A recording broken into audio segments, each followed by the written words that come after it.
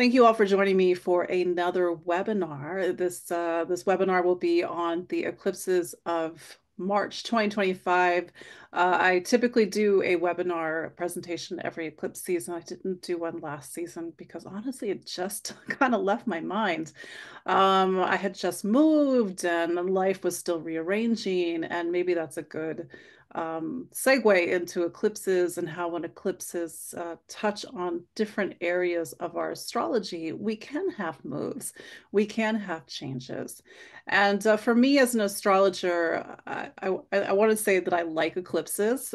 Maybe that's the same type of way of saying I like Saturn. But as an astrologer, for me, eclipses and even Saturn, they talk about the time of our life. And maybe the reality is that I'm just really interested in time and how time unfolds and how time manifests. And of course, time can sometimes be easy or not so easy, or fast or slow. And with astrology, it's about the different seasons of our life. And so eclipses really mark the different chapters and seasons of your life. These eclipses are really interesting. I could say that for any eclipses, we are leaving behind the eclipses of Aries and Libra that really marked the 2023 to 2025 timeframe. We will have one last eclipse in this series. This will be the solar eclipse in Aries on March 29th. But then there is our first eclipse in Virgo. So if you remember from last September, the time I should have been doing a webinar, but I completely forgot. We had our first eclipse in Pisces. So this will be one of our entries into a storyline that will play out until the end of 2026. And in reality, we have our last Virgo eclipse in February, end of February of 2027, which seems like forever from now, but wasn't it forever from now when we were like, wow, 2025 feels like a different time, but here we are, 2025. So I'm going to go ahead and share the screen share.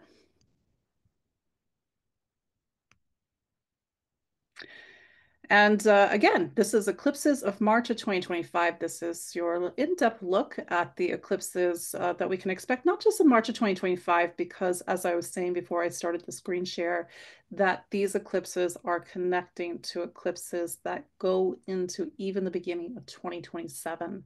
So whatever is happening right now, it's not to say, oh my gosh, it's not going to stop happening for 2 years. Of course not. But it's to look for the thread. Each of you have your own lives, you have your own history. You have perhaps and quite likely lived through previous eclipses in Virgo and Pisces, whether it was 2015 or 16, whether it was 2006 or 2007, whether it was 1997 or 98. And I can even go back to 1998. 1988, 1989, and even go back before that. But these are one of the ways in which time unfolds. I was saying that in the introduction that we were just doing a few moments ago. And for me, one of the reasons I love, air quotes, love eclipses, and even I, air quotes, love Saturn, is that because they are the thread and needle of time.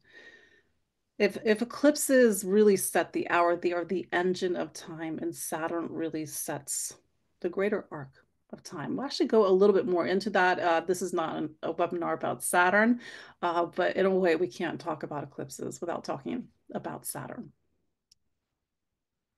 As I record this, this is March 5th of 2025.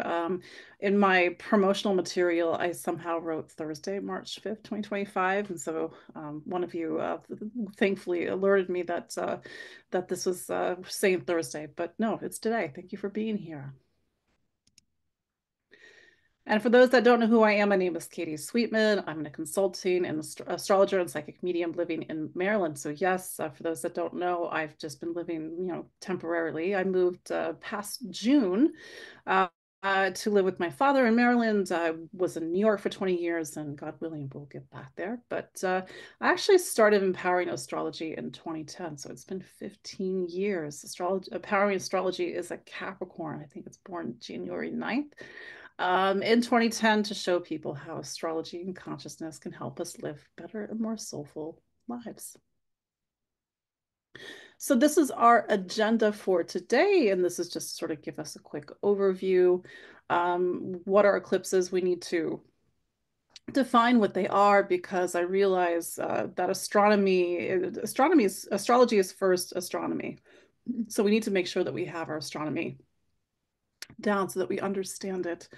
And this idea, the needle and thread of time, which I've already mentioned, and even what are the lunar nodes in Pisces and Virgo about? Because that this is something new. The nodes have been in Pisces and Virgo since January 11th of 2025. And to see how perhaps these eclipses connect to different points in time and maybe even different points in your own life. We'll look at what these eclipses of March of 2025 are. We need to do a little bit of astrology to look at the charts. And then, of course, what does this mean through each of your signs? So, introduction. Eclipses open a doorway. I think it's really important to understand that there is a magic to eclipse seasons. I don't use that word lightly. And it's a time where we are in this liminality of time, time bends. People, situations come in and out of our lives. Eclipses punctuate time and space. Think about it, whether it's the moon passing in front of the sun, solar eclipse, or the earth blocking out the light of the sun to create a lunar eclipse, there is a sense that something has been sort of punctuated. And so that's why eclipse seasons and even some of the periods that we'll talk about it that connect to eclipse season will be, they really talk about these different periods coming in and out of our lives. Time bends and speeds up. I realize we're in a kind of time of retrogrades, but typically eclipse period and certainly as we have stepped into March, it just seems like things are moving and things are happening quickly. It's just the nature of this energy that is moving in and out of our lives. And like I said, time bends and things are coming, even people are coming in and out of our lives. It's a bit of a traditional look at astrology and eclipses, but I think it's a definitely well demonstrated look at astrology and eclipses. There's just something about eclipses where fortunes rise and fall. Pay attention to who's in the news, pay attention who's suddenly in the news. Typically, the people who are not doing good things, you can sort of look at their astrology. If there is enough astrology that you can sort of glean, you will see the eclipses all over things. But it's not just malfeasance, it's also fortunes rising. Just look at some of the Oscar winners, for example, that we had the Oscars last week. You have classic example of eclipses hitting some of the Oscar winners charts. And so the great stage of life readies for its next act. This is an analogy that I use so that we sort of take away some of the like the OMG, Katie, what's going to happen with the eclipses? This idea that our life is a stage. Our astrology is a setting, it's the stage. And so every time we get to eclipse season right now, even though we haven't had that first eclipse, we are in, as I record this, we are in a lunar month that began with a new moon. This new moon was on February 27th, and that new moon will bring us to our first eclipse on March 14th. In reality, we've been sensing the sort of the movements in the wings even before March and even before February. And when we go through a little bit some of the other sections, we'll see what are these different periods were showing us in advance of the eclipses of March of 2025. The eclipses of March of 2025 are eclipses of endings and beginnings. There's a lot that's happening in Pisces and Virgo. Pisces and Aries. And even though these eclipses are just in Virgo and Aries, we can't forget that the sun is in Pisces for that first eclipse. It's a lunar eclipse in Virgo, but the sun is in Pisces. Saturn's still in Pisces. And Pisces and Aries are the end and the beginning of the zodiac. So there's a sense of like we've come to the end of something. That's what Pisces season is. We've come to the end of the lunar year, or we've come to the end of the solar year, the astrological year. And then, of course, we'll have the equinox on March 20th, and it will be the beginning of the astrological year. But these eclipses are not just playing out within one year, they're playing out on a larger setting and stage. And so, especially as we get into, say, Saturn going into Aries on not March, May 24th, even uh, Neptune going into Aries at the end of this month on March 30th. Neptune's a little bit more sneaky. Saturn's a little bit more obvious. Saturn going into Aries will sort of concretize and really punctuate, to use that word again, the new beginnings that are set up by this solar eclipse on March 29th. We even have very particular Mars aspects this year that will also activate the eclipses. And so this sort of beginnings and endings, we are coming to the end of an eclipse story that began with the first eclipse in April of 2023. I would say a little bit earlier in the sense that we had Saturn go into Pisces, because Pisces is, even though the eclipses are not happening in Pisces, they really are bringing in the energies of Saturn. Saturn went into Pisces March of 2023.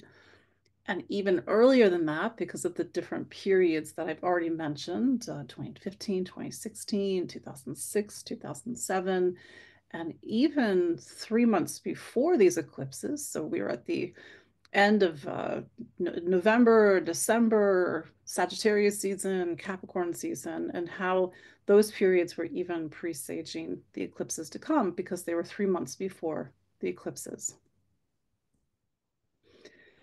It's important to understand that eclipses happen every 6 months. This is pretty standard information, but it's something that can get lost in the mix. So eclipses are not this event that happens rarely. In fact, it happens like clockwork. And as I've already mentioned, they connect to a story over a longer arc of time. And this is going back to that needle and thread concept. They weave a story that connects to different moments and different chapters in your life. So, for example, what was going on in your life 2015, 2016? What was going on in your life 2006, 2007? What was going on in your life 1997, 1998? For me personally, without getting into details, those were giant, massive times in my life because I have a lot of planets in Virgo and Pisces, also Sagittarius and Gemini. So these are four of the signs that are really feeling the energy of this Virgo eclipse to come on March 14th. Eclipses can portend sudden shifts and major events. That's what eclipses do. So if you go back to some of these dates, for example, you may see major events and perhaps even sudden shifts. And because of that, eclipses remind us that there are forces that are greater than us. That's the thing about time. That's the thing about the cosmos. That's even the thing about the movements of the cosmic clock. I cannot stop the movements of those cosmic clock. It keeps moving. It keeps moving. It also represents symbolically the wheel of karma and the many cycles of our lives. And that's the thing. There are forces that are greater than you and even greater than me. Eclipses are vortices of energy. It's just that's going back to this comment about the magic of eclipse seasons. There's just, and I've been saying this even in my weekly videos, it's to be in the listening because it's eclipses, there's an energy, and that energy has been sort of rippling it out at different moments throughout February. And it's to listen for the events that are coming in March. Even if nothing happens in March, we may need to wait till June. And June is one of those sort of hinge points to see what these eclipses are about for us. Our connection to the sun and moon, the twin forces of life, is momentarily cut.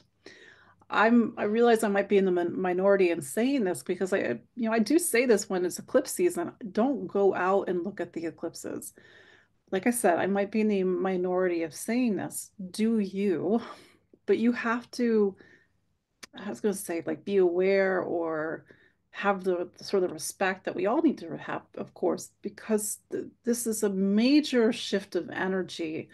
The light of the sun is blocked out. And that has a lot of deeper symbolic implications, and I would even say even deeper spiritual implications. The eclipses, the lunar eclipse, especially in the last 10 years, like I've heard on the internet, people say, oh, it's the blood moon. That's the internet made that up. We I'm pretty sure we didn't grow up with this idea of this the lunar eclipse is the blood moon. So people do kind of dumb things during lunar eclipses and they do dumb things during full moons. You have to understand that the moon is an antenna. So you do you, but I'm not gonna go outside during the eclipse. This doesn't mean that I'm superstitious. It's just an energy. It's like during the eclipse that was visible in North America, United States, East Coast United States, in April of 2024. I didn't go out. I had to take my dog out, but I wasn't, staring at the eclipse. So just a personal share.